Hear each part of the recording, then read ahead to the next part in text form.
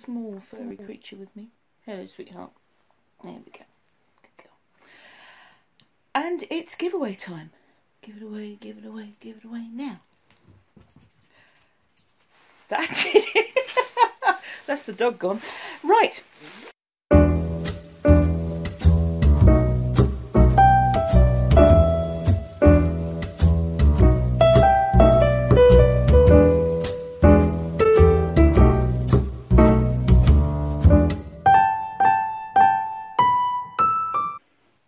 Hello everyone and welcome to episode 5 of Not Quite Enough Yarn. This is a vlog or podcast which comes to you from the south coast of England. My name is Leslie, otherwise known as Lahlah on Ravelry, and on Twitter and Instagram I'm known as Knitting or Death. You're very welcome. Thanks to everyone who's watched, whether you're a new viewer or a returning viewer. Thank you so much for stopping by. I hope you enjoy this show. That's a bit grand, but there we go. This is a podcast about predominantly knitting and crochet, general yarn crafts and anything else I've been up to really. And the main sort of thrust behind it, it's my ambition to knit down or crochet down a lot of my yarn stash. I have a lot of yarn. Behind me is cupboard number 1, which is looking very tidy actually. I've had a bit of a sort out in the office this week and it's all looking much tidier. But I rarely buy enough yarn to make a complete item, as this shawl I'm wearing demonstrates, because there's 1, 2, 3, 4, I think 5 different yarns in here, which go together pretty well, so I'm happy with that. But yeah, I never have enough for one item, so that's why the show is called Not Quite Enough Yarn. Thank you also to everyone who's entered the giveaways. At the time I'm recording this introduction, we haven't quite hit the deadline yet for entries, so I won't talk about that until later. I'll probably record that when I do the end piece of the podcast, but lots of people have entered. Thank you very much. There have been 2, one on YouTube, one on Ravelry. Some people have entered both. Delighted to hear from everybody, so thank you so much. And not a lot done this month. It's been busy, and I apologise because I've been really grumpy for pretty much the whole of May. And those who know me well will think, well, what's different about May then? But usually I try not to be grumpy. I think I was getting quite tired, and I had a week off in theory at the beginning of May. And I say in theory because, as I've mentioned before, I conduct funerals and it's a fantastic job. I absolutely love it. But it can be it's not a 9-to-5 job. I do a lot of evening visits and that sort of thing. And also a lot of people do feel that all I have to do is turn up and read out the words and shake people's hands. And of course those words need to be written and prepared and put together. And that is very time consuming. So at the beginning of the month, in theory, I had a week off. But actually at some point every day during that week, or certainly during the weekdays, I was dealing with emails, phone calls, writing stuff up, liaising with different people, ordering music, you know, all the things that you need to make it all run smoothly. So I was a bit disappointed because I had this image of myself sitting out in the garden on a beautiful spring day, the dog frolicking at my feet, and doing lots of knitting, obviously, and crochet, and that didn't happen. So I got grumpy. So I hope that doesn't come through in the stuff I've recorded. Apologies if it does. I'm not always like that. Just when I'm disappointed. I shouldn't really beat myself up too much about what didn't get done, because actually quite a lot did get done in terms of catching up with people. I had some nice lunches with friends and that sort of thing. And I also did a bit of sewing, which I shall show you in just a moment.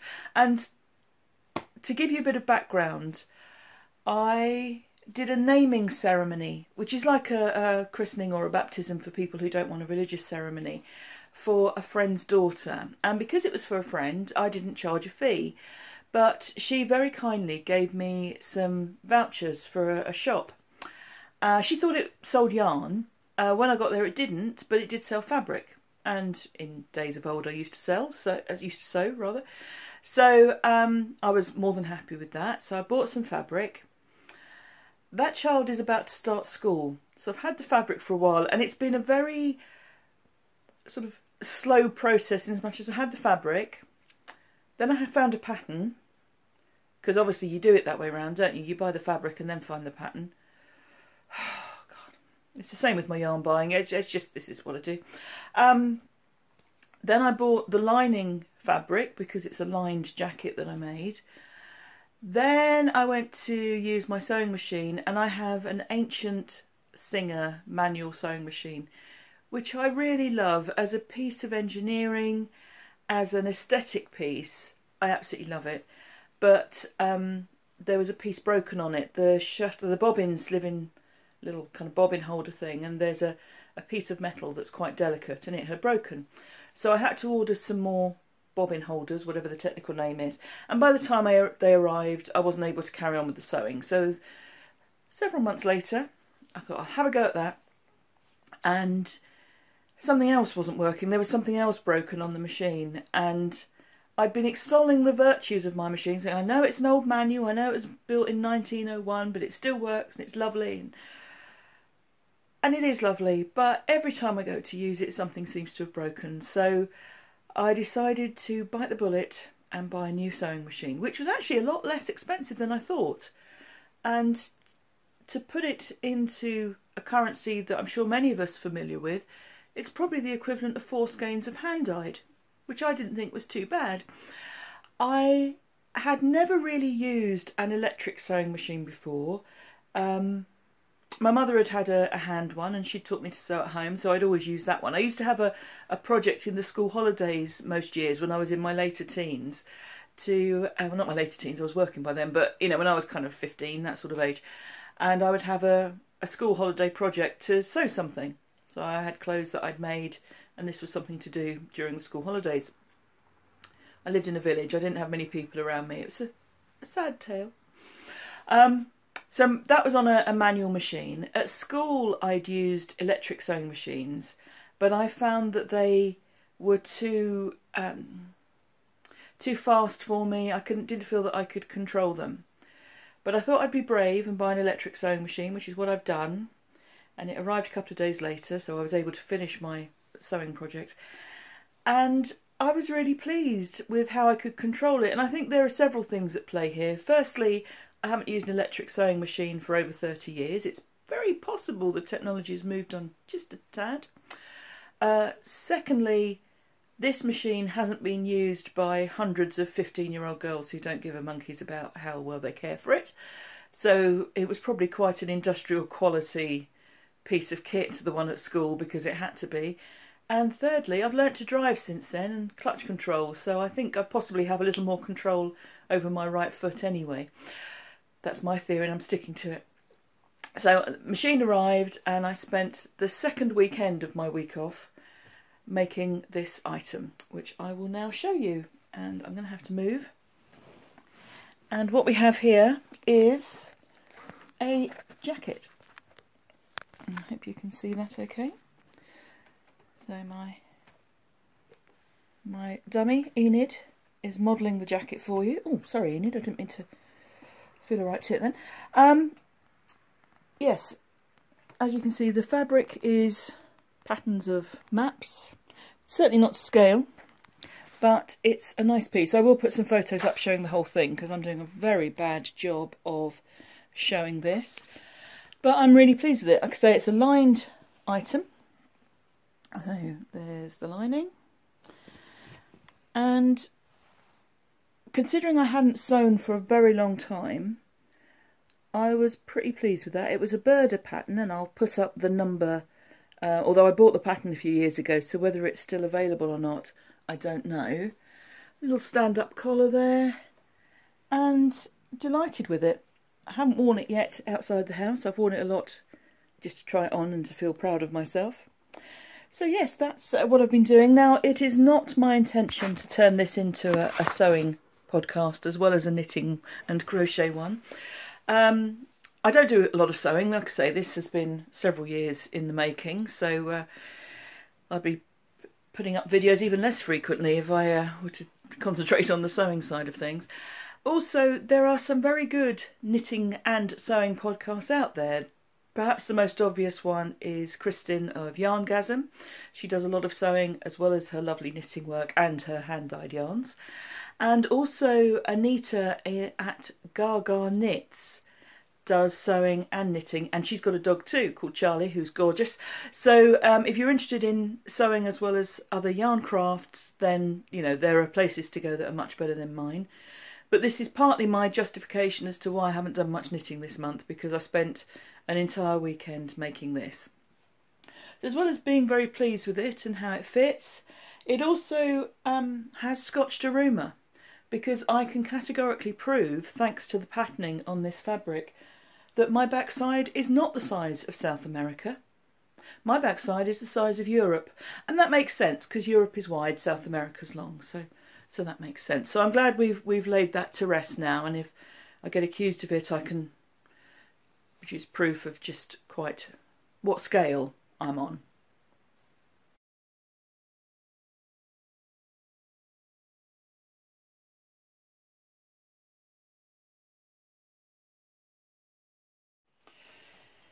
You've met Bert, Ethel and Chucky, the disembodied heads. Now please may I introduce Enid, the headless body. It's a bank holiday weekend and it's sunny.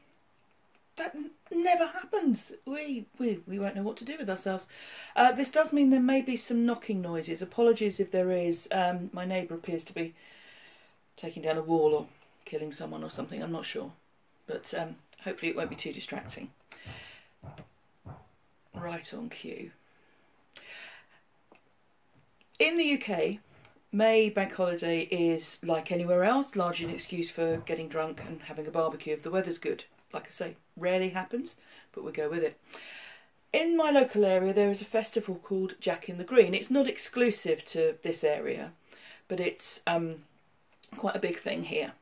And the drumming group, which I joined earlier this year, is taking part in it. Now we've got two events. One's today being Sunday, and we have a drum off where we meet with other drumming groups and make a lot of noise. That will be, in terms of costume, that will be in our traditional red and green, red and black. But tomorrow, being the Jack in the Green festival, we will be in the wearing of the green. It sounds like it should be St Patrick's Day, it's really not. I bought this top from eBay and it was too tight. And my dear old mum used to say, I don't know why I call her that, she never grew to be old, bless her, but my mum used to say sometimes necessity is the mother of invention. So it occurred to me that crochet may be the way to go. So what I've done, and I hope you can see it, so the light should be good if nothing else, is made some panels which start off at a point here and go all the way down to add a bit of extra to the sleeve, because they fitted, but I wanted a bit more movement because we'll be drumming, and a little bit extra around particularly the bust. The whole thing then flares out. And yes, it was quite an interesting exercise. It actually took longer to take the thing apart and sew the panels in than it did to make the panels, as is often the way. It's quite a complicated structure, this garment. I'm just going to lift Enid up a moment. Excuse me, madam. Breathe in. So you can see that it's quite a complicated structure. So working out which seam to undo proved challenging. I did this using this is alpaca, which was left over from the Faroese shawl, the big yellow and green thing that I often wear. Obviously, not quite enough yarn, so again, excuse me, madam. On the other side, we start off with the alpaca, and then the colours change. We've got some Aslan yarns here, I think, and some other bits and pieces that I've used for other projects. This is more of a bluey green, which I'd rather not have had, but it was a question of what I had available in the time available, because this was beginning to be my problem. I hadn't really got organised in time, so I needed to get that sorted. So as we can see, Enid is quite sort of medieval looking. So will I be when my face and hair are green. I'm not joking, I will post a picture at some point You might want to use it to frighten small children if they're misbehaving or something like that. But this should be good fun. Now the weather forecast tomorrow is very hot, so I think that's going to describe me as well.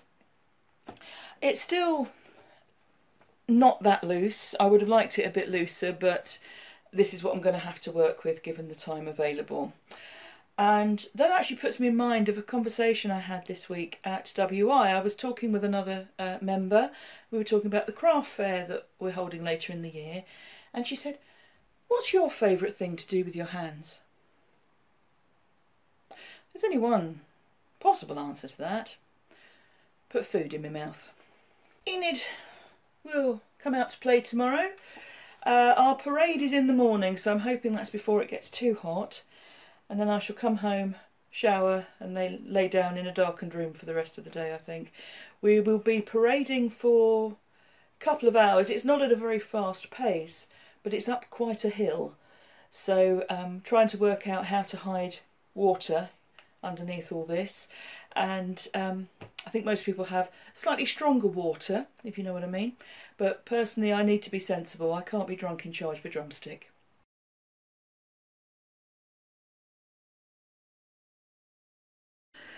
Right, I'm going to talk about a couple of works in progress that I mentioned very briefly last month in the Roundup of Whips. I'm going to always do it in that voice.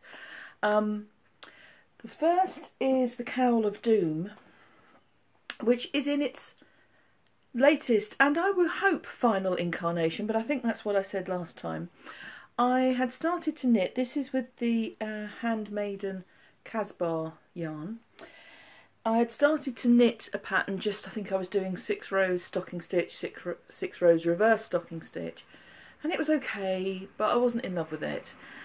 And part of the problem, sorry for the traffic noise, I've got the window open, part of the problem is the extreme contrast, as you can see when I briefly held it up. It's a lovely purple, but it has this brown beige bit in it, and it just makes a lot of patterns very messy. Now, when I had been thinking of doing a design that just didn't work, I was doing strips of crochet, and what I realised when I was knitting from this is actually I quite like that. I like the way it concentrates the colour, so maybe crochet was the way to go. So I'm doing a very, very simple cowl. It's just a 2.5mm crochet hook, 150 stitches, and I made it into a spiral, and I'm just working round and round. So you can see just treble stitches, US name double crochet stitches, and couldn't be simpler. So fairly mindless stuff. I'm intrigued by the way that it's flashing, because as I'm always going in the same direction, I thought that you'd have this spiral pooling, but now it seems to be going back in the other direction. I'm not aware that my tension has changed, and certainly it doesn't seem to be kind of coming in too much, so must be I don't know what. Yeah, that's really helpful, Les. Must be I don't know what. But anyway, I don't know why it's flashing the way that it is, but I'm not unhappy about it. So I'm hopeful that the Cowl of Doom has found its final incarnation. Otherwise I will just weep a lot. So that's that project, and that's the hook on the floor. Right. Now I also mentioned last month that I'm making a jacket for my sister, a replacement for the one that I'd worn previously. I think it was in the first episode, which was a blue zip-up jacket with darker blue contrast collar, rib, bit at the top of the sleeves, and cables down the front. And I probably said, oh, it's an Ann Budd pattern, as if everyone knows what that is. Now, Ann Budd is one of my knitting heroes, and mainly because of this book.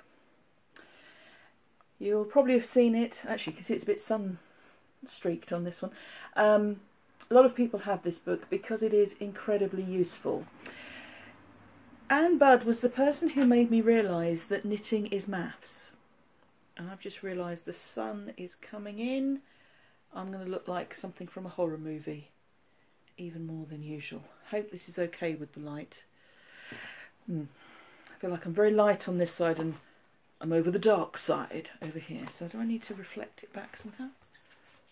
Oh, please, let's not worry about that. Yeah, so the Knitter's Handy Book of Sweater Patterns is just the most amazing resource, because all you need to do is your gauge swatch, work out how many stitches per inch, and then everything else is done for you in this book. So it tells you how many to cast on, how to do your arm and sleeve shaping, how to do your necklines. It covers drop shoulders, so just straight pieces, modified drops, so no real shaping but a sort of square indent into the body pieces, saddle shoulder, I knew I'd struggle saying that,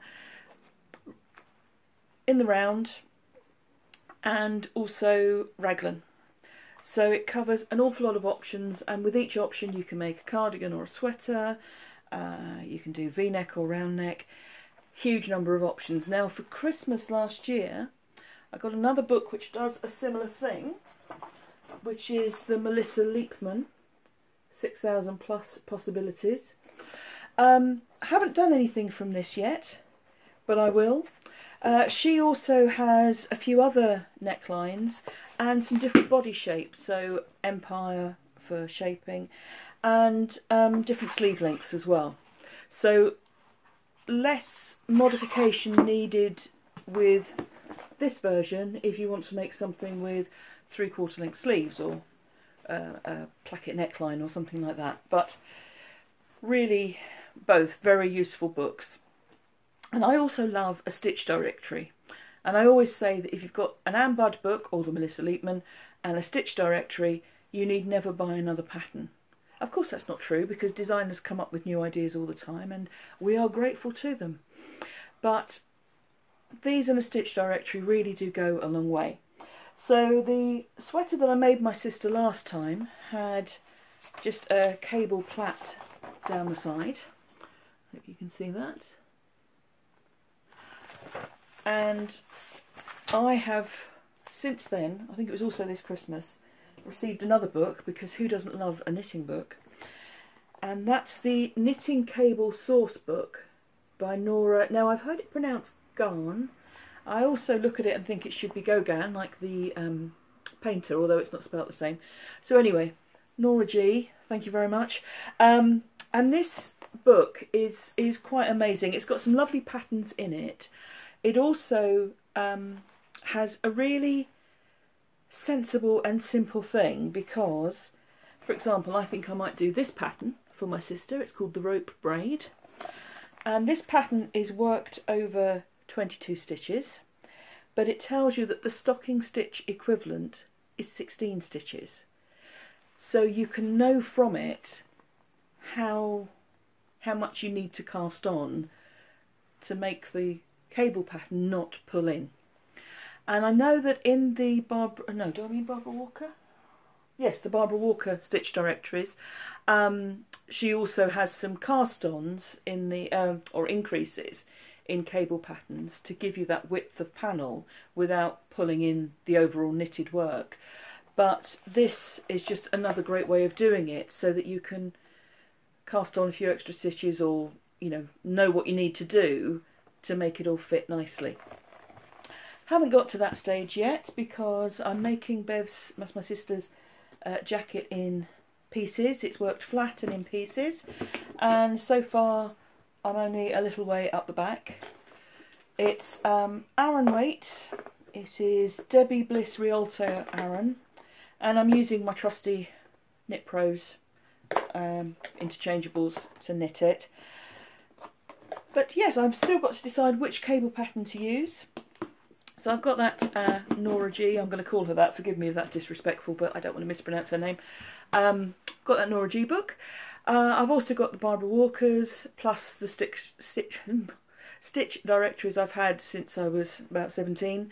So I shall find a suitable pattern. I may even ask my sister if she wants to choose it. Although if she doesn't choose one I like, it'll be tough luck, so it might be sensible if I just do it.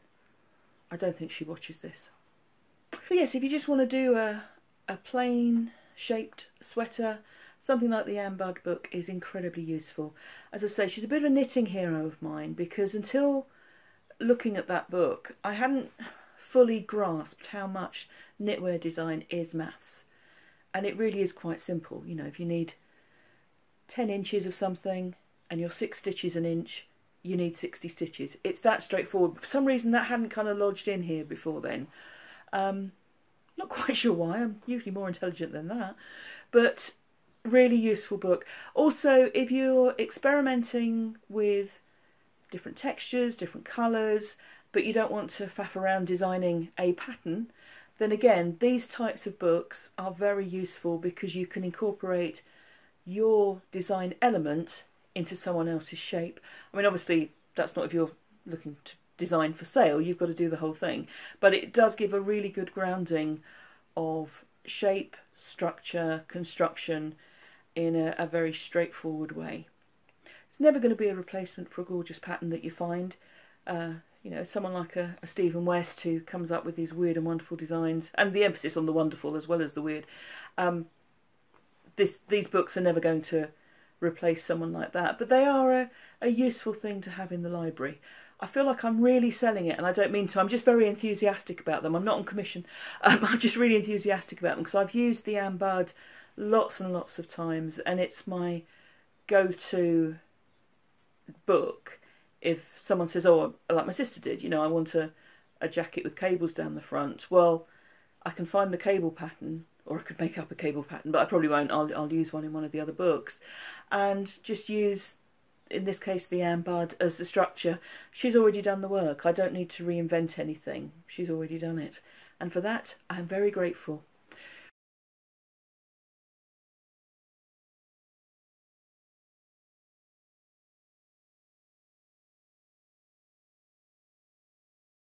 First thing I'm going to talk about in this section is my latest passion, which is corner to corner crochet. Now, in the last podcast I showed a twiddle muff that I'd started to make. I haven't sewn everything on it and put it into a muff shape yet, but this is the finished piece, and it was all done in corner to corner crochet, and I really like it. I'm not that I'm that excited about the twiddle muff, but I really like corner to corner crochet. I had some of this orange left over, so I made a few pieces to add on and twiddly bits. So that will hopefully be of use to someone. But I kind of got the corner to corner bug. So, and I've just realised, no, there it is, all band. I made a scarf. And I showed this up on Instagram as well. And look at the way the colours have worked. It's such a simple process. If you can do a granny square, you can do corner to corner crochet. It is so simple, but I love the way the colours worked. Excuse me, with this particular yarn. Now, this was a yarn that I got on holiday last year. We had a trip to Madeira, which was lovely. It's one of the few places we've been back to. We tend to try different places. You know, it's a big world out there. You try to see lots of it. But Madeira is somewhere that we both loved when we went there some time ago. So we returned last year and it was great. So this yarn, I'm going to show you the label because my Portuguese is non-existent. Because I'm thinking that would be called Rosarios. But I'm guessing it's probably Rosarios. Don't know, like I say, I don't speak Portuguese. I was a bit confused at first because this yarn is on Ravelry and it describes it as a fingering weight, but it's clearly not. It's a thick and thin single ply, but it's much, much thicker than that. And this was actually made on a 6mm crochet hook, so clearly not a fingering weight, but feels quite nice. The yarn is 50% acrylic, 50% wool, I think. Yep. Feels quite nice, and yet glorious colours. So, my latest love. I'm tempted to start another crochet to crochet scarf, but maybe I need to just calm myself. And I'm sorry I just jiggled the camera then. I was being unnecessarily violent. I'm going to talk a little bit about finished objects, and no, I'm not. I'm going to talk about works in progress. Like I'd know the difference. Sorry, lost the ability to speak. And these are two works in progress that I haven't really shown much on the podcast before. but they show two different approaches. And the first, it's a drops pattern, and when I'm checking my work on screen and reading it aloud, I usually have some knitting in my hands, and it's very plain, so a garter stitch project or a plain stocking stitch project. And the current one I'm working on, now forgive me because I always print things off in black and white, I hope you can see that.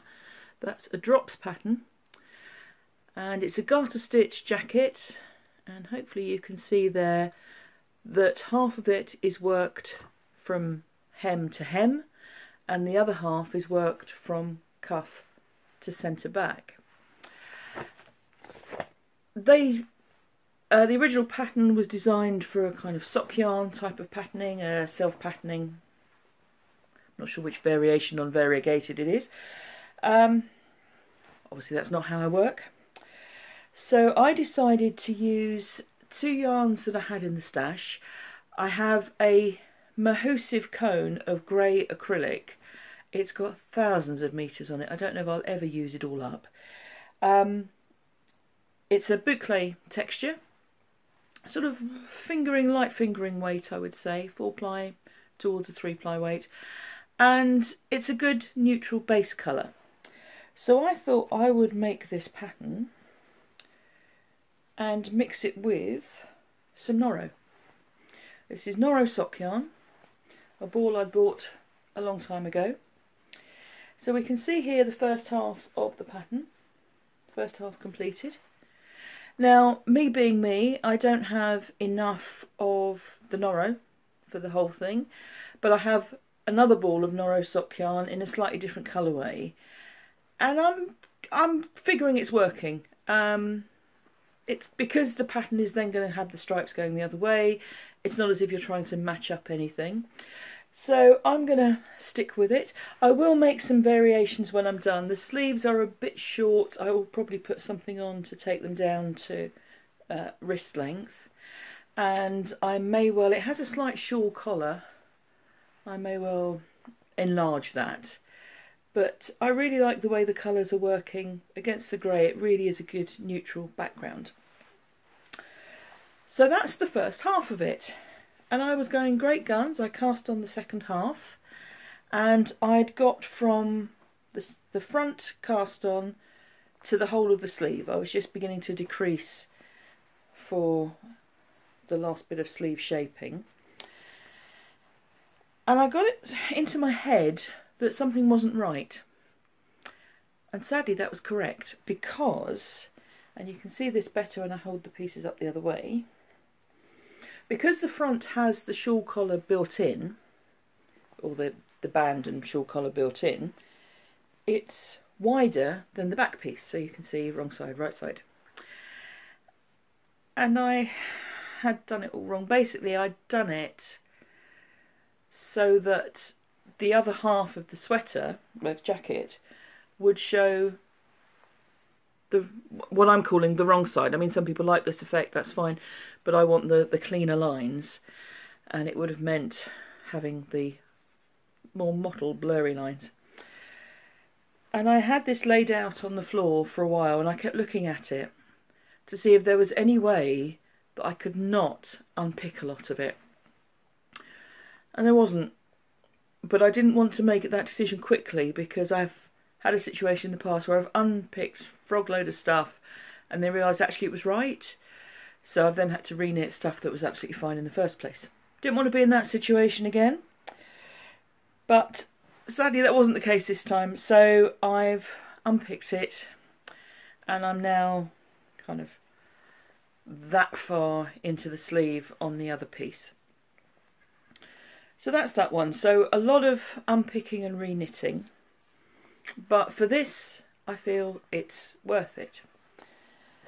The reason why I'm emphasising that point is because my ability to make mistakes is impressive. If it was an Olympic sport, you'd be looking at the gold medalist. Because I have on the go another Faroe shawl. I so love the big greeny yellow thing that I thought I'd make another. And I'm making up the pattern as I go along pretty much. But I started off and I have this slight, obviously it will be better when it's blocked, but I have this slight edge and a few beads just to give it a bit of interest. What I'm going to do with this is every 20 rows I'm going to change the pattern of it. So I've got plain stocking stitch for the first 20 rows, I've got these lace vertical stripes, and I'll see how the mood takes me for the next one. I'll get the pattern stitch book out, or I'll just do something from my head. So now I did make a mistake in this, because you can see that I miscalculated somewhat and misknitted, if there is such a word, and I have a little double notch there. A little double thing. I'm calling it a notch because it reminds me of the notches in sewing patterns and when you have the tissue sewing patterns. So I'm going to call this shawl Notches, and because I like it I'm going to call it Buenos Noches. Sorry. Now, as you can see, I was only a few rows in when I realised this, and so I should have perhaps unpicked it and start again. But this was my second attempt at starting the shawl, and I lost the will. I just thought, no, I'm going to live with it. And that's for a number of reasons. This cardigan, when it's finished, will be worn outside the house. If it looks smart enough, I'll wear it when I go and visit families and things. So it'll be a work garment, potentially. This shawl is never going to leave the house. Come the winter, it's probably never going to leave my back. So I thought I'd put up with the errors. Don't judge me. I'm only human. I know there are people that would be driven mad by that. I have a knitting friend who, if she's aware of one stitch out, she has to drop the stitch down, pick it all up. She's quite a perfectionist. I admire that. I'm not, you know, fair play to her. She does produce beautifully knitted stuff. But that's not the way I operate. And it's about kind of fitness for purpose. Like I say, if this looked really odd, kind of clean lines on one side, blurred lines on the other, and that wasn't the look I was going for, no, that I wasn't going to put up with that. Whereas this one, I will happily put up with this because it's just going to sling over my shoulders and live in this office. Now this needle is enormously long. I do like pointy sticks. I know some people don't, they find it pierces the skin because of the way that they knit, but I do like my sticks pointy. And these are Addi lace needles, and I got them some years ago, and I ordered them from Germany, and it was one of these situations where the shipping costs were quite expensive and I was on a budget, as we all are all the time. So I ordered them, and I thought, well, it would be sensible to order the longest ones they do. So these are about 5 feet long. They are enormous, which for a fairly shawl is great. But when you're doing something that requires magic loop, that's a good way to build up your biceps. I can't remember what I was making with a pair of these, because I've got these in a number of different sizes.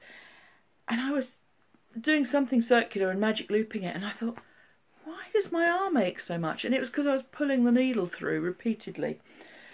So that's why I tend to use interchangeables rather than these, but I do like them. And for lace work, which is what we have part of the way here, they do work beautifully, lovely and smooth. Like I say, I like pointy sticks, and I do like the Addis. The yarn, this is John Arbon 100% Merino Laceweight. I've got that in 2 colours, and I'm working 2 strands at a time. I've also got with it some, I think it's fibre space, I think, Infinity lace. And hopefully you can see just how fine this is. It's like sewing thread. When I wound this onto the cake, I realised that I was working in kilometres, not even metres anymore. So there's a lot of it. I got it at Alexandra Palace, the big yarn show, the first time I went there. And I thought, I'm going to make lace things. Why would I do that? And once I got it home, I thought, what on earth am I going to make with this? And I thought, well, I'll have to crochet with it because that would be quicker than knitting as a general rule. But even so, it's just so fine. But with the merino, because this is 100% silk, with the merino, I just really like the way it looks and the way it feels. It's not showing it very well, unfortunately. My middle row of the shawl will be, now I can't remember what this Laceweight yarn is or where I got it from. It's kind of in the stash. I've got 2 balls this size because I split. That one's on the floor. Where's the other one? I have got 2 balls this size. I split the ball so that I could use 2 yarns together. And I'm going to carry on using the Infinity Silk. And then the final part is back on the John Arbon, but in a cream. So we'll go from the very dark teal to this pale, what do you call that, a pale teal? Pale turquoise? Pale blue? That colour anyway.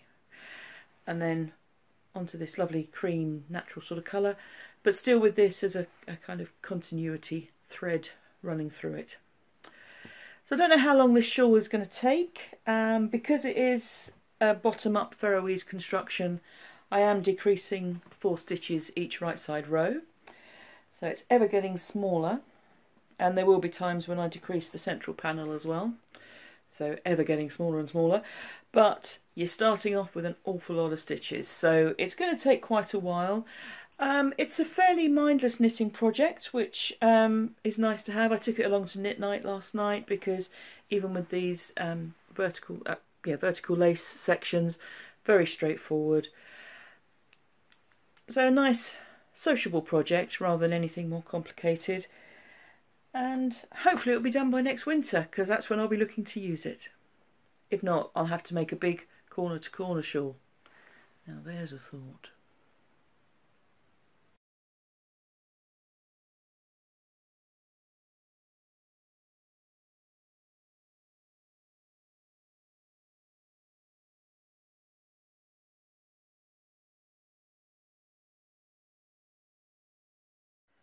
Before I do the rest of the works in progress, just show you another scarf that I've warped up. This is in a finer weight yarn. This is in a 4-ply weight. I've got some 4-ply plain colour, I think it's 100% wool, and also some sock yarn, which is why we've got a bit of variation in the colour. And I'm doing it on 2 rows, or 2 returns of the white, and 1 of the contrast. So we'll see how that turns out. And now it's time for Roundup of Whips. I really feel like that needs a theme tune.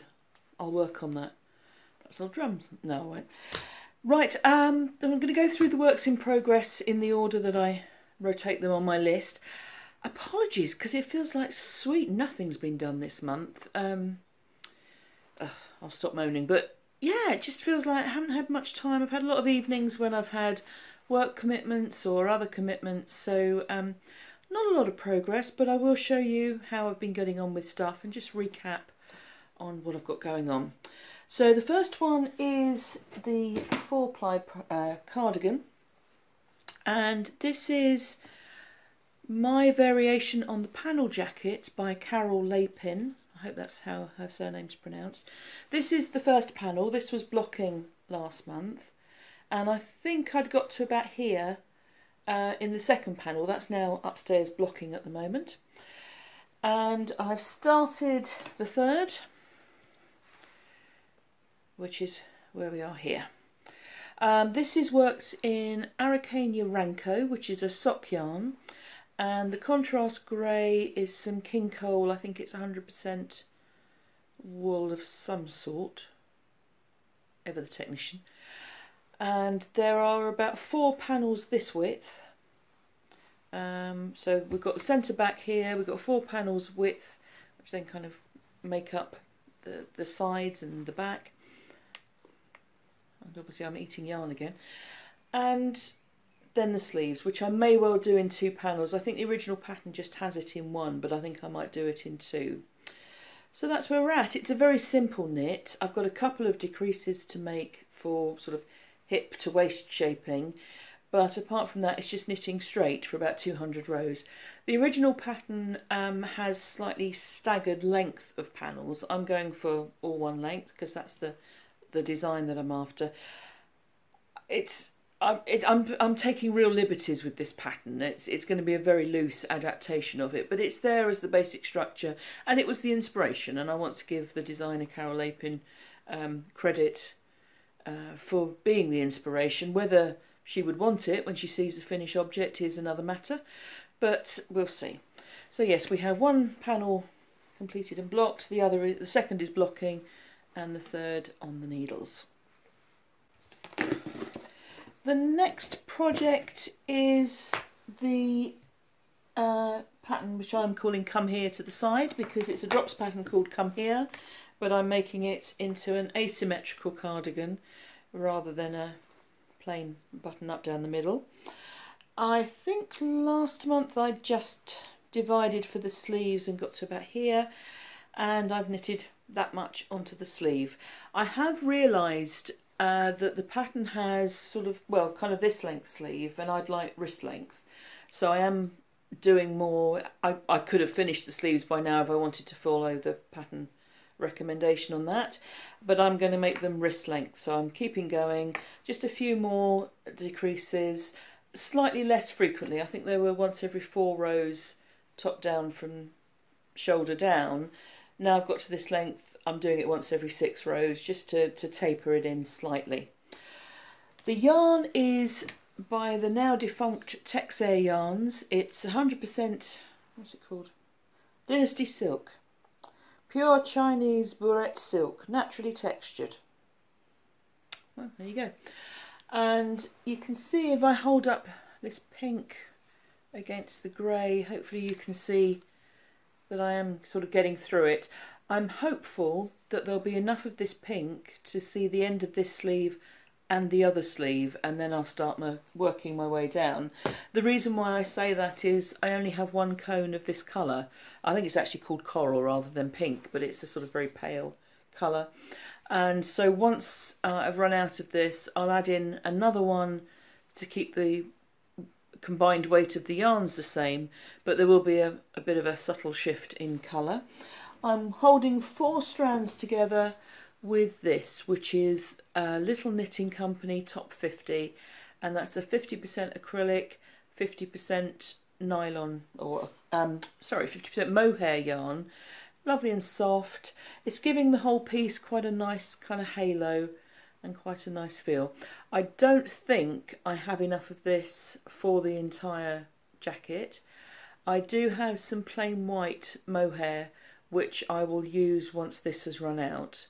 Absolutely no problem in getting the sleeves done, and probably quite a bit of the body with this, but I will have to put in a different yarn when I get to the sort of most of the way down the body, I think. So that's that cardigan. Again, doesn't feel like I've got much done on it, but it's a relatively fine gauge for me, so that may be one of the reasons why it feels slow, plus the fact, as I said earlier, a lot of work commitments this month, a lot of other commitments this month, fun stuff, but it's taking valuable knitting time away. Do the people in my life not realise what I'm here to do? I mean, for goodness sake. Next project is the Divi hoodie, and I have divided for the neck. That's where we're at with this. I think I was... that's where I was last time. There we go. So I've done a few rows on that, divided for the neck, and yeah, I've just got the 2 shoulders to work. Now it's a placket neckline, so it's not sort of like this. There's a few rows to work here, but it's coming along. It's coming along at a reasonable pace. And that yarn, the red, is also Araucania. This is Araucania Ulmo, which is 100% cotton, and I've combined it with some drops Muskat in this white and in this beige colour as well.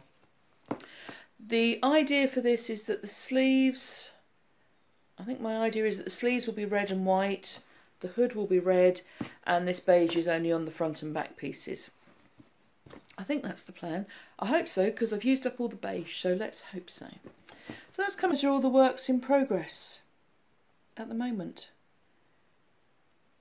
That won't last. I'm rather interested in some knit-alongs that are appearing on the list for June, so I'm so weak. And I need to think seriously about the things I'm making for the craft fair at the end of the year. And I may have to put some of these bigger projects on the back burner and rattle through some accessories, scarves, hats, mittens, that kind of thing. Because I'm conscious that it's now May. I've basically got 5 months to fill up a stall of items for sale. And I've got some pieces that I've made, some jewellery pieces. I do a bit of polymer clay work, so I've got some of those to display, but principally I'm using it as a good opportunity to use up stash. So time to get cracking with scarves and stuff like that, and cowls, and because it will be in October that the sale is being held, I'm hopeful that people will be attracted by warm, cosy things, and with an eye towards Christmas even. It's at the end of October, the fair, so we shall see. I have done a craft fair once before in which I sold nothing, so that's not an unknown experience for me. It wasn't a pleasant one, but it's not unknown. So it does mean my bar is set nicely low. I've got well managed expectations for this, but we shall see. As I agreed to be on the steering committee for the craft fair because, as I'd like a stall, I feel it's, you know, it's only fair to be involved. So I turned up at about 25 to 8 for the meeting, thinking I was about 5 minutes late. So sorry I'm late. Got in, sat down, made my entrance because I was late, and they started rattling through all the things they'd achieved already. I'm like, I wasn't that late, was I? And the lady who was hosting it, she's such a lovely lady. She said, well, you are a little late. I said, 7:30. She said, no, we started at 7. Oh, God. Oh, I'm glad I don't do that with funerals. Yes, so I don't know where I'm at the moment, but hopefully I'll get more organised and I'll get more made and more done so that there'll be things to sell. And judging by my record with that meeting as a start, hopefully I'll just turn up on the right day with my stuff for the fair when it happens. I mean, that'd be nice, wouldn't it? So those are my works.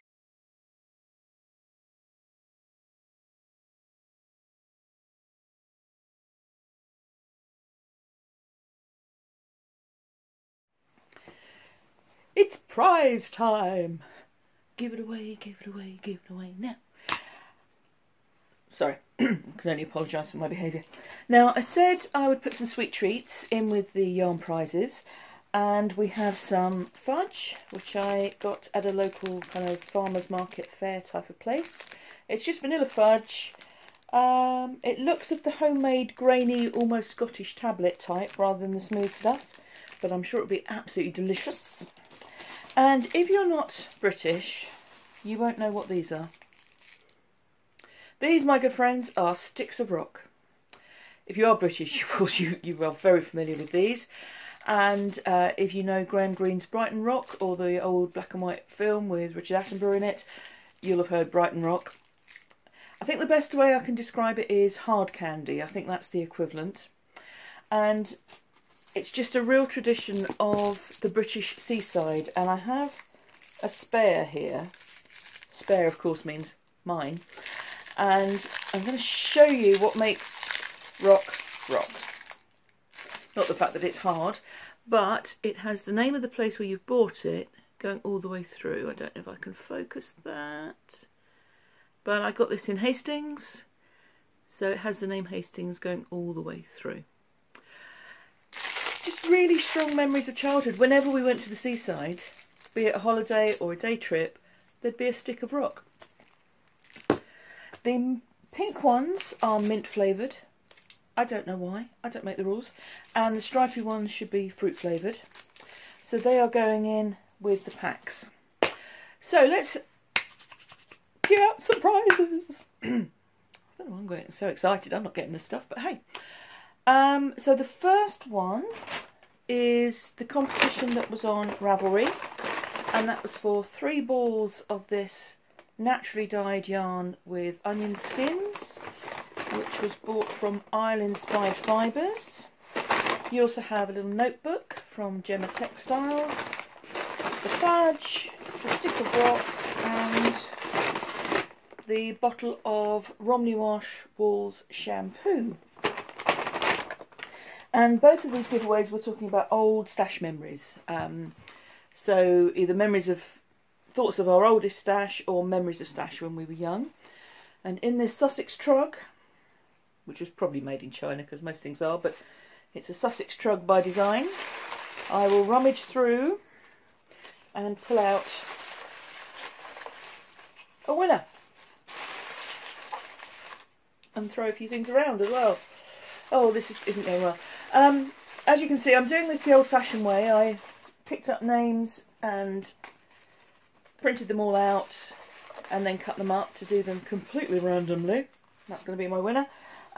It's a bit of faff, but whilst I was doing it, I was watching the lovely Barbara on the Flame and Fibre podcast.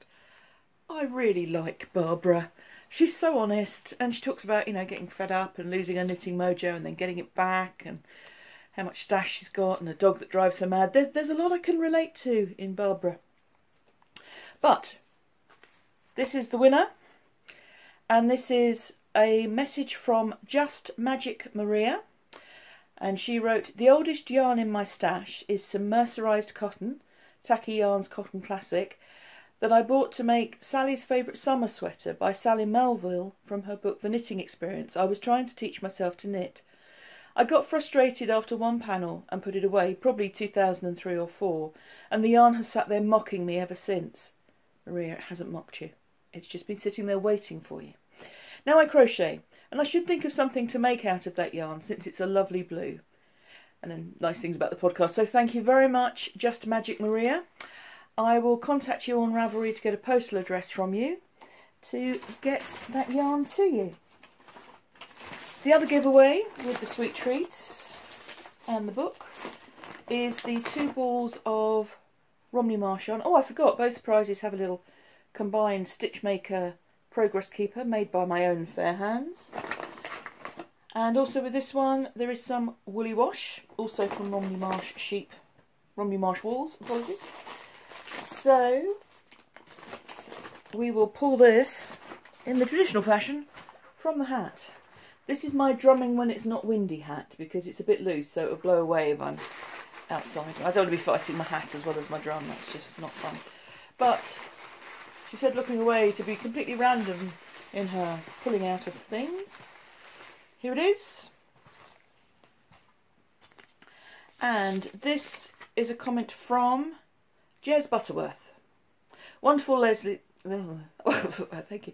Let's try that again properly. "Wonderful memories, Leslie. The bin bag made me smile. I remember being a similar age and visiting a great aunt. She worked in a local slipper factory and gave me permission to look through the bin bag. It was full of fuzzy pieces of fabric and soft fluffy trims off ladies' slippers, a couple of inches wide, all different lengths. If you ran your hand down them on a hard surface, the piece would rear up like a python snake. I used to think this was wonderful and got to take some home with me. Strange child was I. One of my earliest knitting memories was working a pattern and making myself a cardigan for school. I was thrilled, my first attempt at pockets. No one else was quite as thrilled when I told them the news, and I couldn't understand why. But I used to love digging my hands deep into the pockets. I also remember being disbelieved at school when I said I'd knitted my own cardigan, navy blue. Haven't worked with that colour since, I don't think. Thank you very much, Jez Butterworth. I will contact you on YouTube, ask you to let me have postal address so I can get the prize to you. So thank you very much to everyone who entered the giveaways. It's been really lovely to read all of your memories, and interesting how some themes emerge. There are a group of people that didn't have knitters or crocheters in the family, so they've developed their own stash and learnt their own techniques. Other people have memories similar to me of family memories. And one thing that I'd completely forgotten that was very commonplace, certainly when I was a kid, was the yarn shop with lay-bys or put-bys, so that you would order a sweater quantity of yarn and go and pick up 1 or 2 balls as you needed it and could afford it. And then what you didn't use, the yarn shop would sell on to someone else. And that memory made me feel all warm and fuzzy, because I remember our village shop doing that. We had a couple of village shops, and both of them sold yarn. Both of them were also post offices. One was also a sort of general store and butchers. It was, yeah, it was, God, it sounds like it was the 18th century, not the late 20th. But anyway, yeah, just really happy memories. And I guess this is one of the reasons why perhaps people didn't have the big stashes that we have now. And also the way we buy yarn. We get stuff at shows and fairs. When we see stuff, we get it because it was an indie dyer. We don't know if they'll have it again. So yeah, just really lovely memories. And thank you all so much for entering the giveaways. I'm sorry I've only got 2 prizes to give away. I'd love to give away more. On that note, I have been contacted by an indie dyer, the lovely Hayley, who is getting some stuff in the post to me. So on the next podcast, we'll have another giveaway, which means I've got to think of a subject, but I'm sure that won't be a problem. So yeah, really looking forward to that. And thank you to Hayley for the donation. Thank you in advance. I look forward to seeing it and not putting it into my own stash. Oh, that's going to be hard. Right, I'm just about to wrap things up for this month. It's been another mammoth podcast. I do apologise. I was going to get it down to kind of under 40 minutes, but I have a horrible feeling we've gone over. But thank you very much for spending your time with me. It is much appreciated. And I came to a revelation this morning. I was feeling a bit guilty about all the whinging I'd done about not getting stuff finished. And I guess it's partly because I'm such a project knitter that I like to get things done or be able to tick things off rather than just keep plodding through great swathes of whatever it is I'm working on. But actually, it's not a race. It's not a competition. Why I thought it was, I'm not sure. And I just need to chill and enjoy. The pleasure is in the knitting. Yes, it's in the finished things as well, but it's actually in the crochet, in the knitting, working the stitches, feeling the yarn, creating lovely things, enjoying the process as it happens. So hopefully I'm going to be a bit more zen, a bit more mindful, a bit more chilled, a bit less miserable, and I will let you know how I get on. Normal format next month. I'll record throughout the month, put it together, post it last weekend in June. Thank you again. I really am grateful that you spend your time here, that you like the podcast, that you subscribe to it, that you click all the buttons. Thank you for that. Technician at work, obviously. And yeah, just have a great month. Wherever you are in the world, if it's getting warmer, if you're in the Northern Hemisphere, I hope it's sunny and bright. If you're in the Southern Hemisphere, hope it's not too cold. And thanks everyone for watching. Have a good month. Happy knitting, happy crochet, happy crafting, and see you soon. Take care.